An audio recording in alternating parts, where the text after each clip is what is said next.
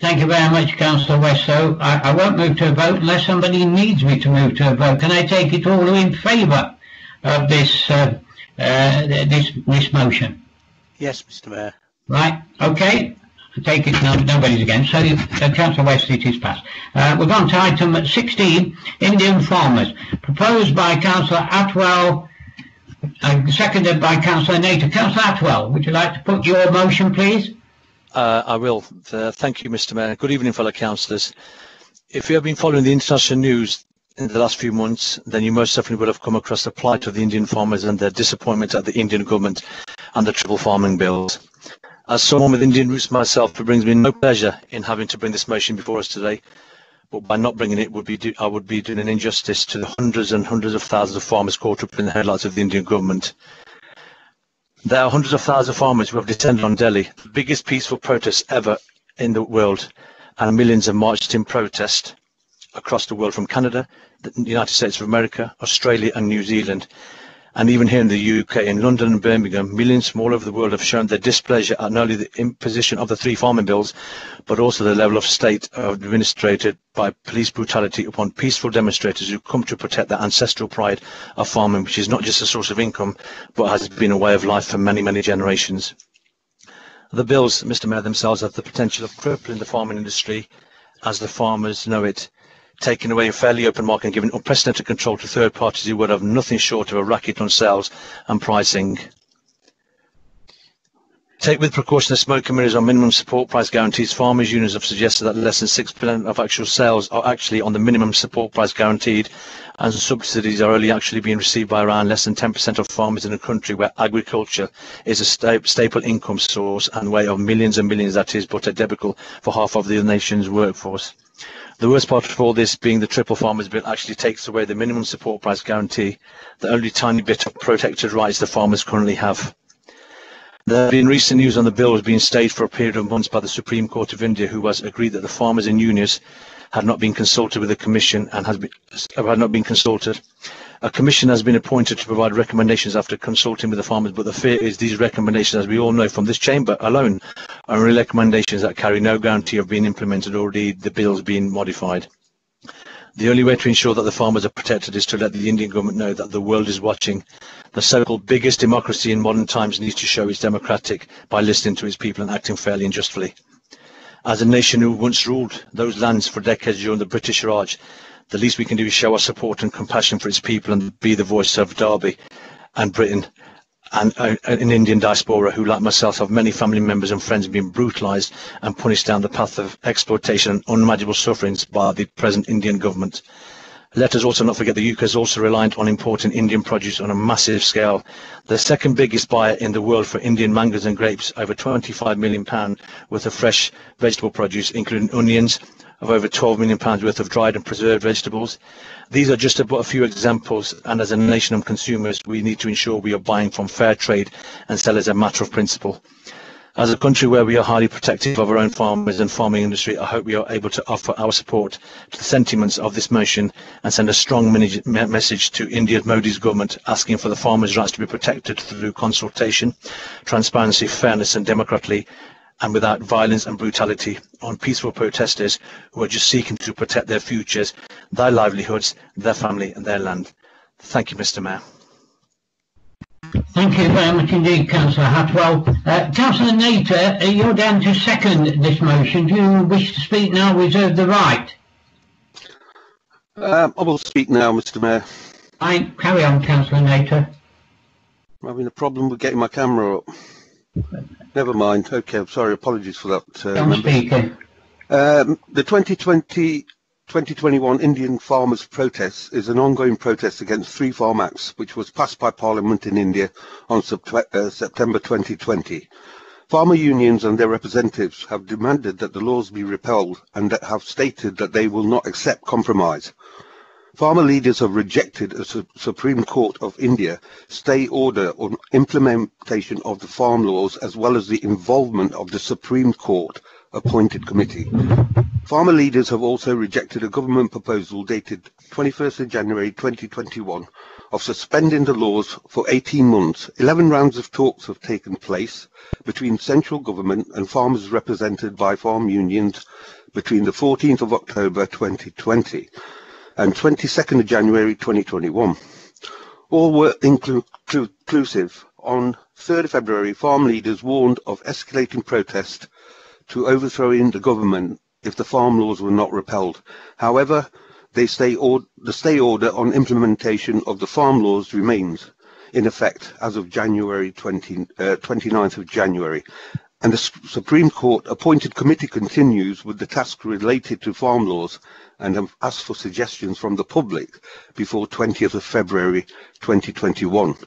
The Act, often called the Farms Bill, which has been described as anti-farmer laws by many farmers unions and politicians from the opposition, also say it would leave farmers at mercy of corporates. The farmers have also demanded the creation of the minimum support price (MSP) bill to ensure that the corporates cannot control the prices. The government, however, maintains that the laws will make it effortless for the farmers to sell their produce directly to big buyers and stated that the protests are based on misinformation. Soon after the acts were introduced, unions began holding local protests in Punjab. After 2 months of protests, farmers' unions, notably from Punjab and Haryana, began a movement named Dilo Jalo, translated Let's Go to Delhi, in which tens of thousands of farm union members marched towards the nation's capital. The Indian government ordered the police and law enforcement of various states to attack the protesters using water cannons, batons and tear gas, prevent the farmers' unions from entering into Haryana.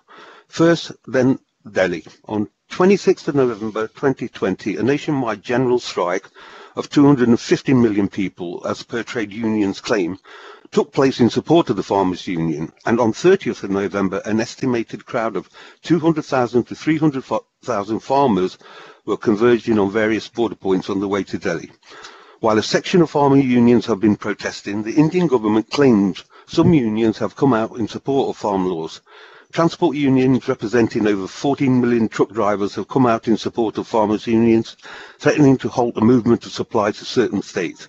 After the government rejected the farmers' union demands during talks on 4th of December, the unions planned to escalate the action to another India-wide strike on 8th of December 2020. The government offered some amendments to the laws, but unions demanded a complete repeal. The laws from 12th to December, farmer unions took over highway tolls, plazas in Haryana, and allowed free movement of vehicles. By mid-December, the Supreme Court of India had received a batch of petitions asking for removal of blockades created by protesters around Delhi. The court also asked the government to put laws on hold, which they refused. On 4th of January 2021, the court registered its first plea filed in favour of protesting farmers, having said they will not listen to courts if they hold back.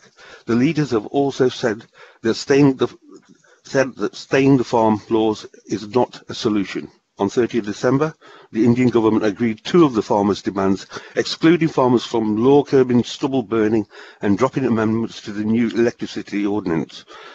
On 26th of January, tens of thousands of farmers protesting against the agricultural reform held a farmers' parade with a large convoy of tractors and drove into Delhi.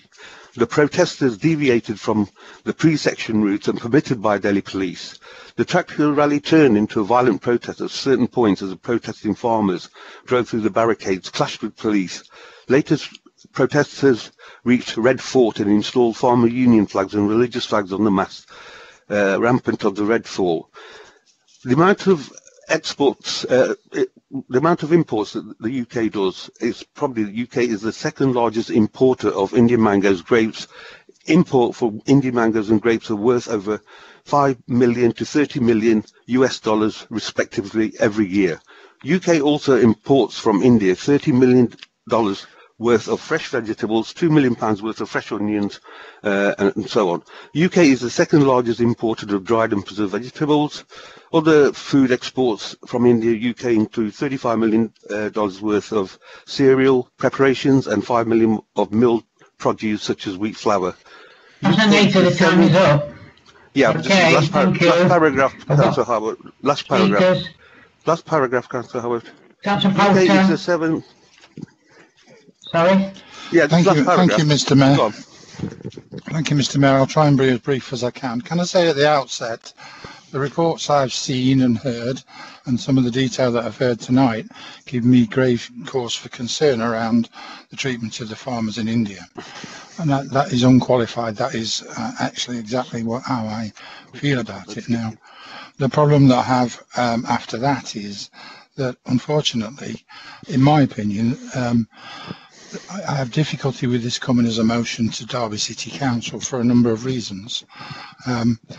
The Indian state is a sovereign state and they have the right to deal with their issues as they see fit, subject to international condemnation and pressure. It's CP 41 of the Council's Constitution that says this. CP 41, motions must be about matters for which the Council has responsibility or which affect the city. Now, I hope you can accept, members, that we as a city, Derby City Council, don't have responsibility for the actions and the events in India. So that's out there. The rest of it, and it says which affect the city. So for functions which can only be carried out by the Council, Council cannot take decisions but can recommend a course of action for the Council Cabinet to consider. That's the third part of it. Now, whether it affects the city or not is probably debatable. Let me say this, though. We have, and I have personally received representations along these lines from members of the public in Derby who either come from the affected areas, were farmers in the affected areas, have family in the affected areas, or whatever. And I absolutely understand that they are extremely concerned about that. So that's my position on it. The monitoring officer has ruled differently, and as a result, we have this motion here tonight. So in total, and I see in the comments that Councillor Atwell mentions Azerbaijan. Well, part of my argument would be that, unfortunately, in the past, similar inappropriate or non-relevant issues for the city have been brought to the council at the expense of time, and like on this occasion, a budget night. But we've made time to deal with it, so that's good. But unfortunately, as I say, we've received representations, and I believe we've taken the appropriate course of action, which is to explain the council's position and lack of responsibility for it in this matter, and advise them accordingly that the appropriate person to make representation is their local MP. So we facilitate. Can I make a point of order, please, under CP 54?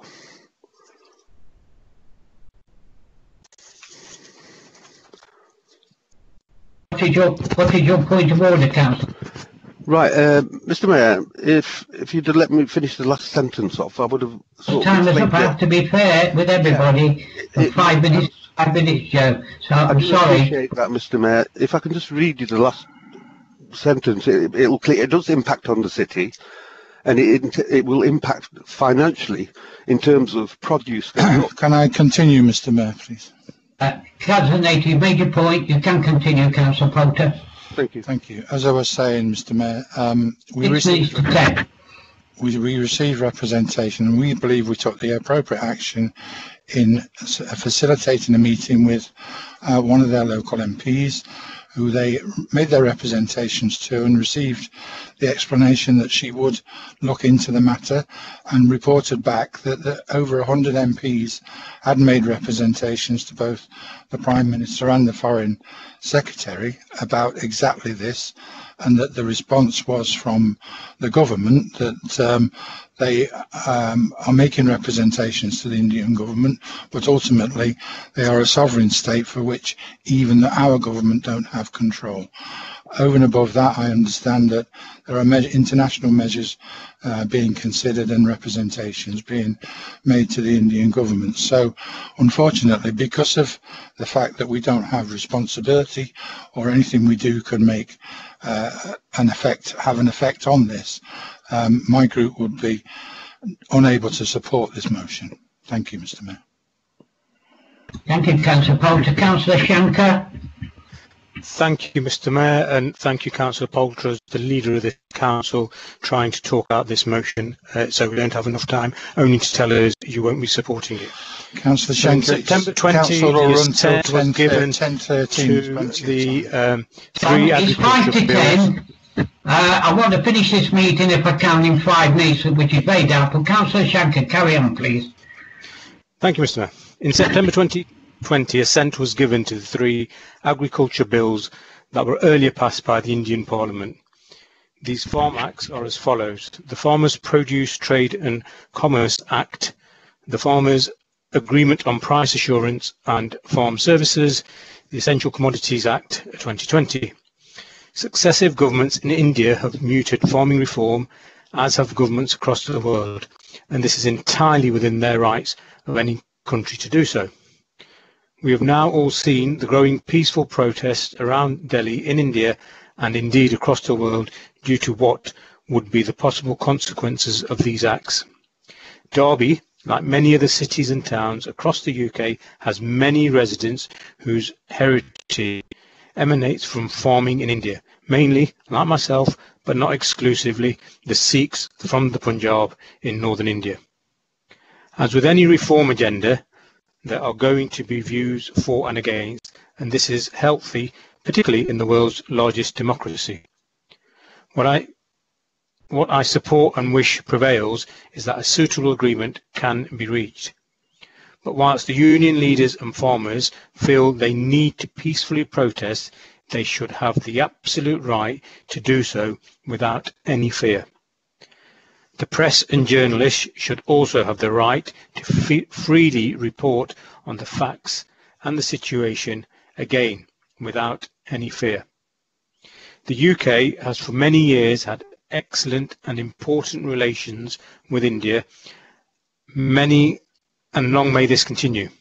So friendly but firm dialogue with the Indian government, pressing them to find an acceptable solution to this issue, ending the dispute and allowing farmers across India to return home to their families and livelihoods is a reasonable request to make of our government here in the UK, and one that I sincerely hope all our city councillors come back supporting this motion this evening. Thank you, Mr. Mayor. Thank you, Councillor Shankar. Councillor Sandhu.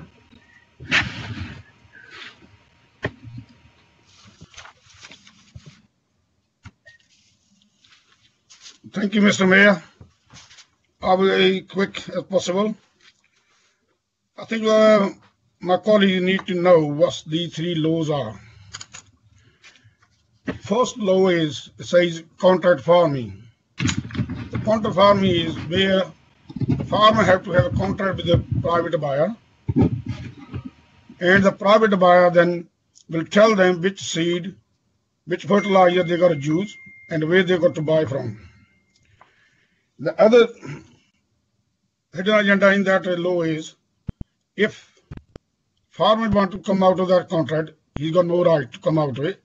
But the private buyer can come out of that contract anytime, and the farmer have no right to take them to court, or government can't prosecute them. Number two is about storage.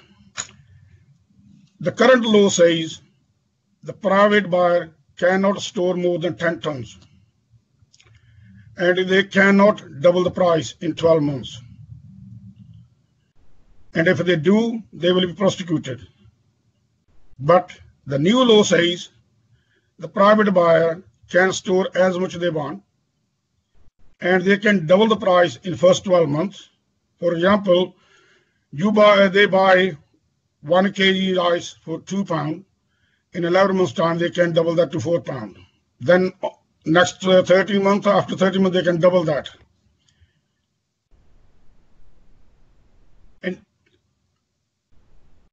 in the current law says the government have a responsibility to buy all the crops from the farmers. If these laws stay like this, the farmer got nothing, no right, take them to court, anything. The third one is, the new law says the farmers can go to other state and sell their crops. Mr. Mayor, the average in India, the small farmer, average the land they own is 3 to 5 acres. You can imagine, if you are 3 to 5 acres and you have to go to 300 miles away to sell your crops, first of all, they have to hire transport.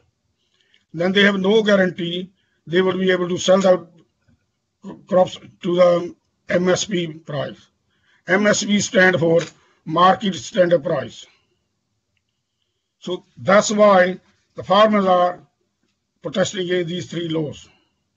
Now, in the Indian Constitution, it says, it's written there, the central government got no right, they got no right to make these new laws regarding agriculture.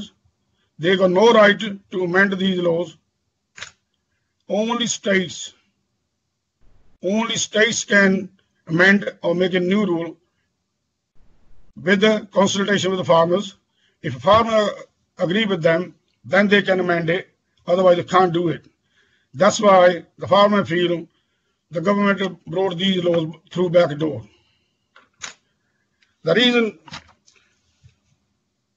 this is why farmers are protesting against these three black laws.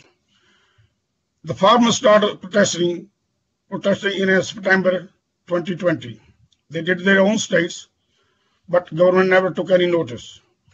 So on 26th of November, they said, let's go to Delhi, start protesting there.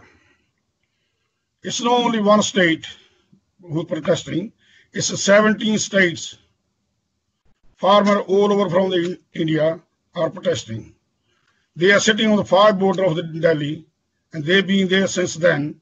And you can imagine, in -3 degrees, they were sleeping on the road. They're still sleeping on the road. Indian government used every tricks. They use heavy pressure tank water, throw water at them. They throw tear gas grenades. The police beat the farmers with their batons. Now the last trick they try to use, they send their own drones to beat the farmers. The farmers never ever reacted in any other way than peacefully. They've been protesting peacefully, and this is the record. They're the first agitation in the world which has been peacefully for last... Councillor Sandhu, 10 seconds. Yeah, okay, thank you. So this fight against black laws, Mr. Mayor, is not only of farmers, but of every common man in the world. So I urge everyone to support this motion. Thank you very much. Thank you. Mr. Mayor. Before we go on, whilst I know that because we had a break, which I took over, we had until 10:13. But I have a CP 42, which has requested that the meeting continues until where we are till we've finished the motions. I've got a seconder. Is everybody in favour, or do we wish to have a vote? In favour. I think most people are in favour, Mr. Mayor. In favour, so we'll carry on then with the next speaker, Councillor Dinser. So, excuse me, that's a bit of an assumption. Can we have a vote on that, please, Mr. Mayor? That's going to make it even longer then, Mick. Yeah. We'll actually extend the whole time, Councillor Barker. If you want to vote, we'll have a vote. I thought I'd given sufficient time. I mean, I think, so Alex, Councillor Barker, could I request... Councillor Dinser, I think we're going to start the vote now. Thank you. Mr. Mayor, can I just confirm that we are taking a vote on to extend the duration of the meeting beyond 4 hours, and it is Councillor Skelton moving the motion and seconded by Councillor Nater. Is that correct? Well, Councillor Dinser seconded it. Councillor Carr. Yeah, I'm happy to second it. Yeah, I am proposing it, Mr. Mayor, Councillor Skelton. Fine.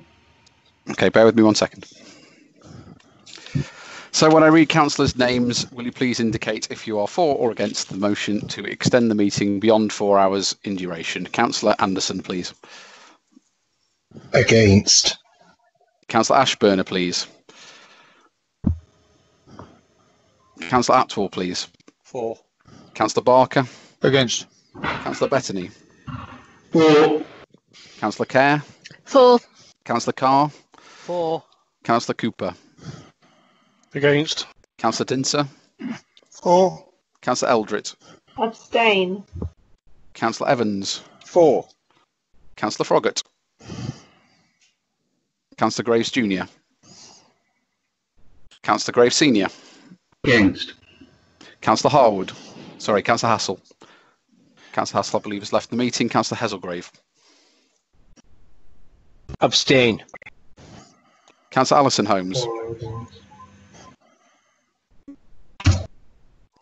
Councillor Alison Holmes, please. Councillor Matthew Holmes. Abstain. Councillor Hudson. Against. Councillor Hussain. For. Councillor Ingle. Councillor Jangir Khan. For. Councillor Shiraz Khan. For, Alex. Councillor Kuss. For. Councillor Lind. For. Councillor Marshall. Councillor McChrystal. Against. Councillor Nater. For. Councillor Nawaz. For. Councillor Patterson. Against. Councillor Pearce. Oh, for. Councillor Peatfield. For. Councillor Adrian Pegg. Against. Councillor Paul Pegg. For. Councillor Potter. Abstain. Councillor Poulter. Against. Councillor Repton. For. Councillor Ralston. Against. Councillor Russell. Councillor Sorry. Sandu. For. Sorry, Councillor Russell. For. Councillor Sandu, please. For. Councillor Shanker. For. Councillor Skelton. For. Councillor Smale. For. Councillor Stanton. For. Councillor Testro. Against. Councillor Webb. For. Councillor West. Absolutely for. Councillor Williams. Absolutely against. Councillor Willoughby. For. Councillor Wood. Again. And the Mayor, Councillor Harwood, please. Mute is on. Mute is on. Councillor Harwood, please. I know I'm having problems again, but I'm absolutely for. So we'll carry on with the motion 16, and I've got 2 minutes. You've not declared the result yet, Mr. Mayor. But if you just wait for Alex and I to tot up the votes, please. Thank you. Chance to count, Mr. Mayor. Please.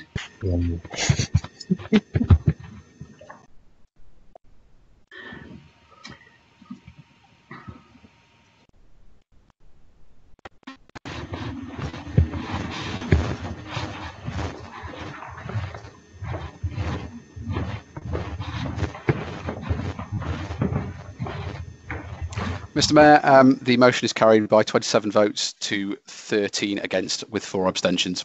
Thank you, Alex. We'll get on to the last 2 speakers that I've got for item 16.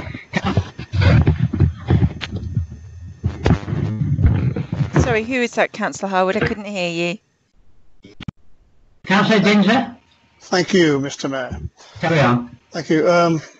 Thank you for the majority of the council members for allowing the extension to carry on this. It would have been a travesty if we would have talked this motion out and then not reflect what Councillor Poulter said is whether it's relevant or not for this city.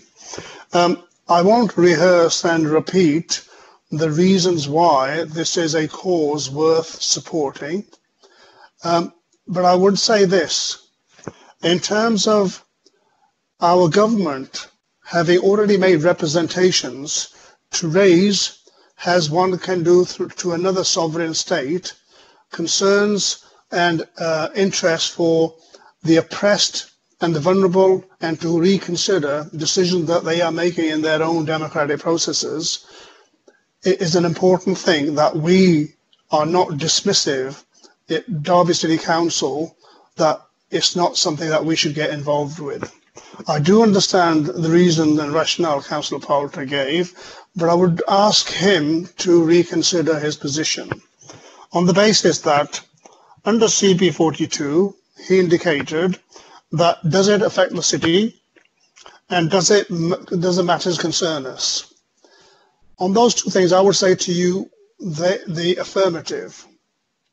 I am a Punjabi, I am Sikh, I am from the northern part of India, where I was born, and the farming communities there are smallholders, as Councillor Sandhu said, and they are reliant on the current arrangements for their livelihoods. And we are talking about millions and millions of people who are either on the breadline or living in difficult circumstances to balance their livelihoods and their books.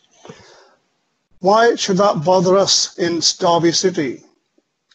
Well, 80 to 90% of the people who are from the Indian subcontinent and from India have got friends or relatives and have got an emotional attachment to this cause and that part of the world. As Councillor Atwell said, we have had, and many colleagues have supported, campaigns and causes in Azerbaijan and other parts of the world. And when we have such a significant community that contributes socially, economically, politically, and culturally to the city of Derby, and I can assure you the majority of them are exercised and emotionally and in sort of a relation terms being concerned about this issue. So if the least we can do, and we've already heard from Councillor Poulter that one local MP representing the city has made representations. We've heard from Councillor Poulter that the government has made representations. And all we are asking, and 100 MPs have made representations. And all we are saying, and I hope that the City Council as a whole can support this resolution brought by Councillor Atwell, is that we should be lending our support for the reasons I would suggest to you that it is material, it is relevant, it does impact the city, it does impact the citizens of Derby City, and if you think anything of them who are affected and who are wanting to raise the voice for vulnerable communities on another part of the world and the historic link with this country, and you want to turn your back on that, please don't do that. I would urge you to support this resolution because it's for the right reasons and it does have relevance for the city of Derby. Thank you, Mr. Mayor. Thank you, Councillor Dinser. Councillor Kerr. Thank you, Mr. Mayor, and I want to follow on from Councillor Dinser's views. I haven't got the figures about the proportion of people with an Indian heritage in Derby who are a vote, a recorded vote on the amendment. Alex.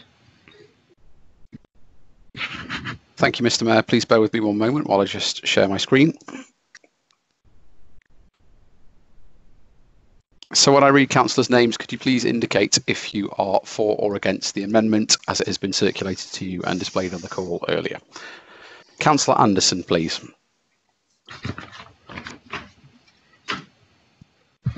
Councillor Ashburner, please. Councillor Atwell, please. Abstain.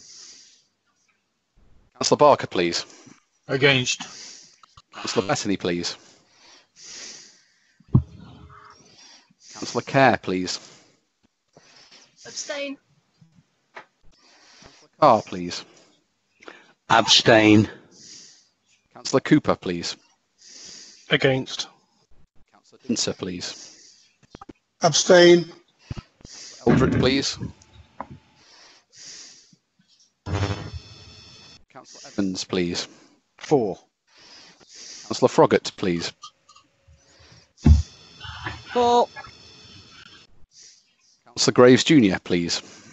4. Councillor Graves Senior. 4. Councillor Hassel. Against. Councillor Heselgrave, please. Abstain. Councillor Alison Holmes. Against. Councillor Matthew Holmes. Against. Councillor Hudson. Against. Councillor Hussain. Abstain. Councillor Ingle. Against. Councillor Jangir Khan. Abstain. Councillor Shiraz Khan. Abstain, Alex. Councillor Cuss, please. 4. Councillor Lind. Abstain. Councillor Marshall. 4. Councillor McChrystal. Against. Councillor Nater. Councillor Nawaz. Abstain.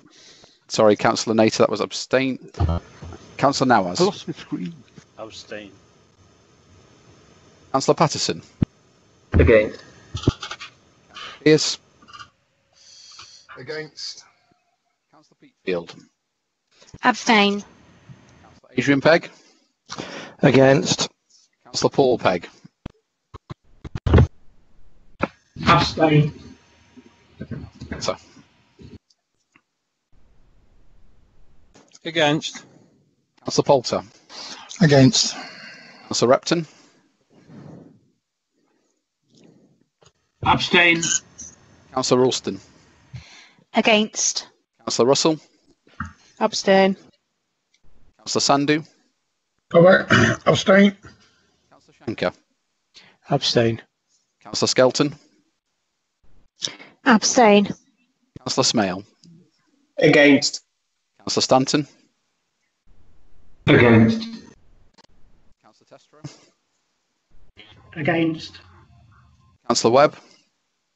Against. Councillor West. Abstain. Councillor Williams. Against, please. Councillor Willoughby. Abstain. Councillor Wood. Against. And before we come to your vote, Mr Mayor, I will just return to those councillors who didn't respond earlier. Councillor Anderson, please. Against. Burner, please. Abstain. Councillor Bethany, please. 4. And Councillor Eldred. Abstain. Finally, the Mayor, Councillor Harwood, please. Abstain. As you'll see on your screen, Mr Mayor, the amendment is lost. Okay, so we go back to the original motion.